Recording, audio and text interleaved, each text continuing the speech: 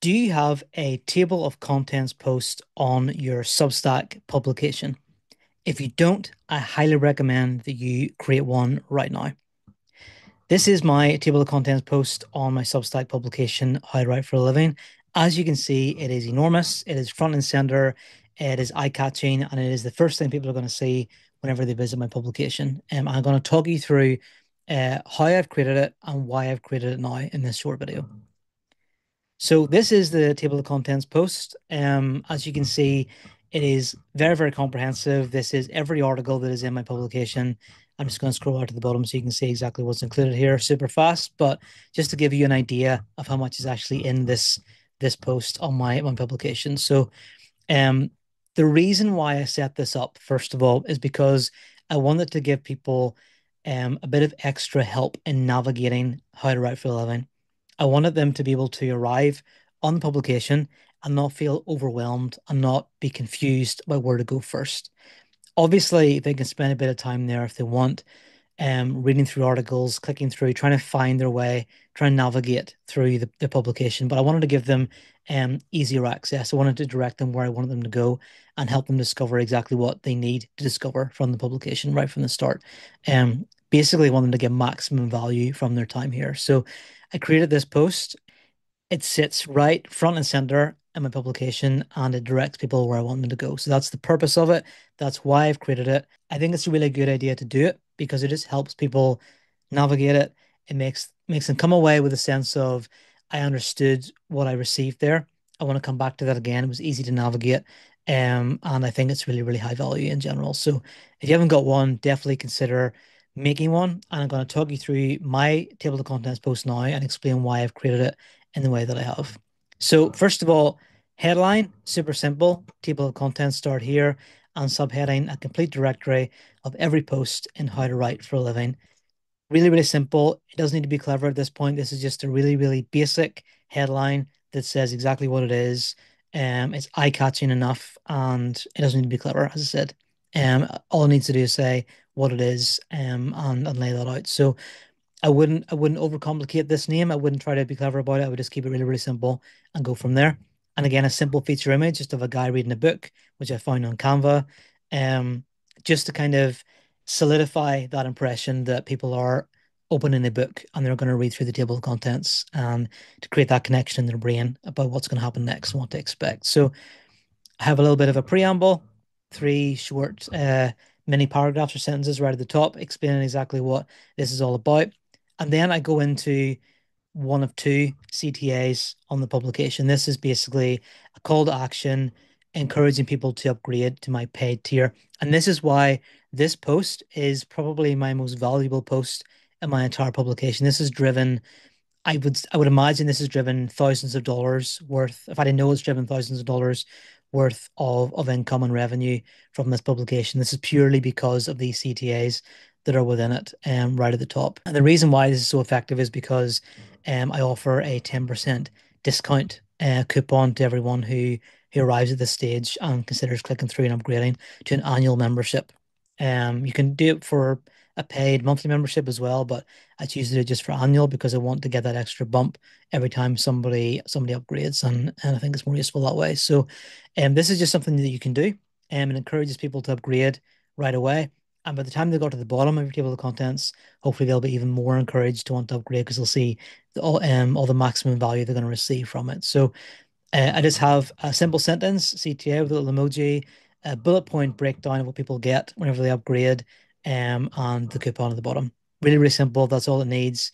But it's a CTA, it's powerful, and as I said, it does generate a good deal of revenue from this one post. Next, I've got a key for the table of contents. So literally just post written by me, guest posts, and interview posts as well.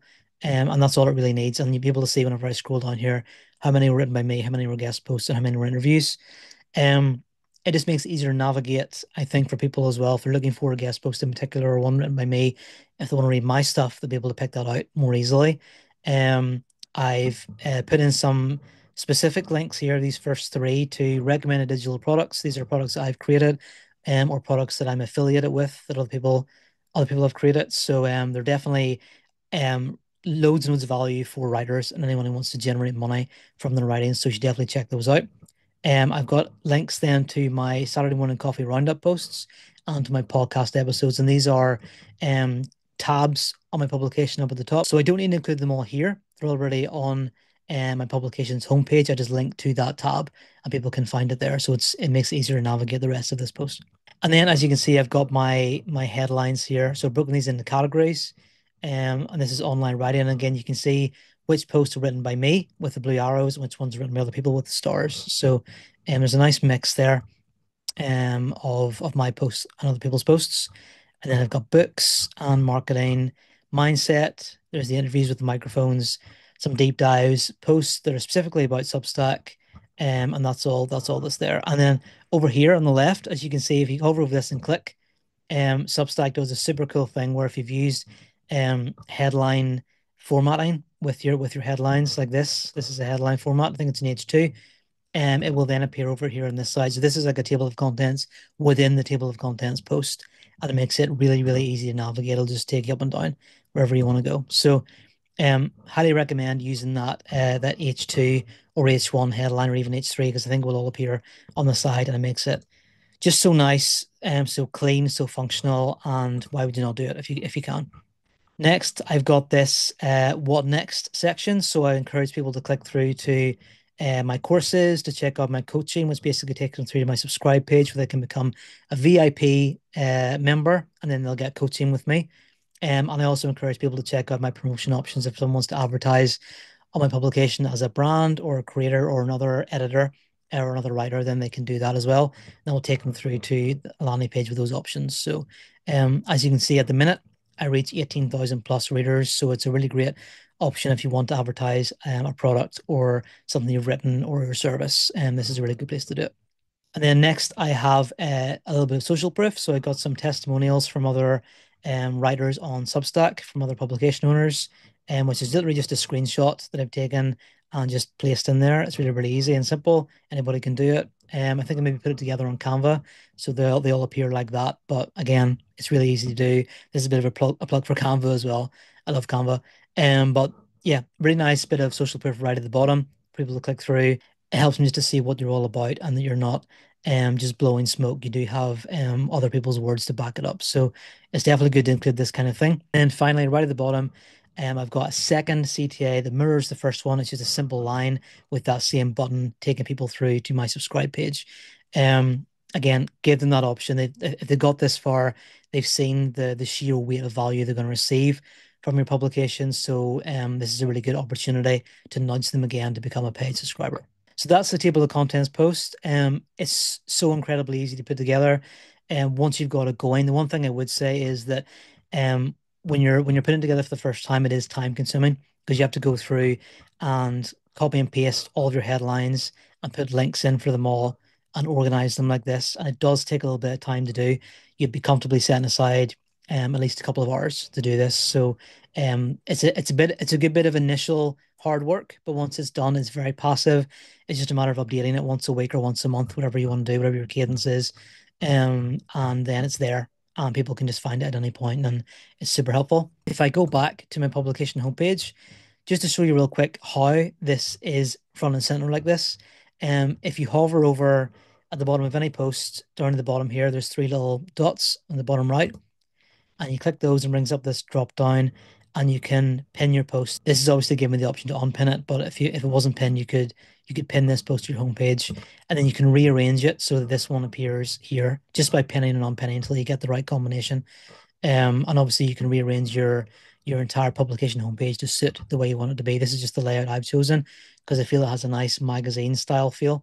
But you can go with whatever style you want. But that's all you need to do. That's how you get that post there. And it's really effective. It's right there in the middle. It's very eye-catching. It serves as a real focal point. It's the sun around which the rest of your publication orbits. And it just helps new readers and existing readers, whenever they come back to it, navigate and find out where they're going to go next. And one more thing I want to show you. If I click through to my most recent roundup post here and scroll down, and you can see all the amazing value people get from these roundup posts.